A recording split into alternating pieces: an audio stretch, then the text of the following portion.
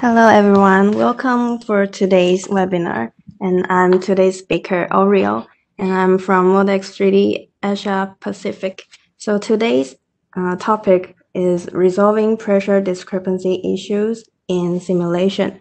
And I'll talk about the factors which will cause flow restriction and how to fix the pressure discrepancy. So here's our today's outline.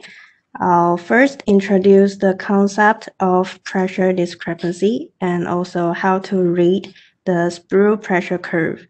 And next, I'll explain how to find where the discrepancies originate from.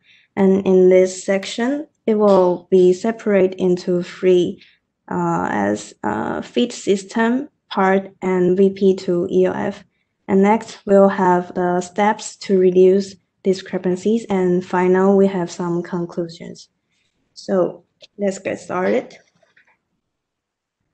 What is pressure discrepancy? Pressure discrepancy is the tendency difference between reality and simulation. So we can have the pressure curve from most of the injection molding machine.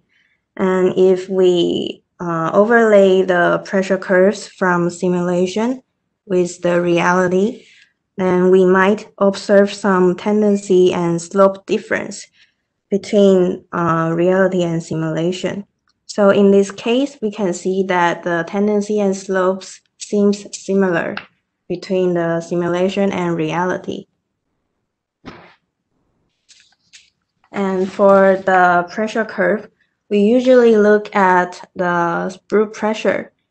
And what is Sprue pressure? Sprue pressure means that the pressure value read around the Sprue pressure, around the Sprue by the sensor.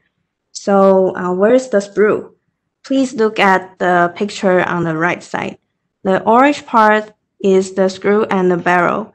So after the barrel, we have the nozzle and Sprue, and then runner. And between the runner and cavity, we have gate. So Sprue pressure means that the pressure value read around the Sprue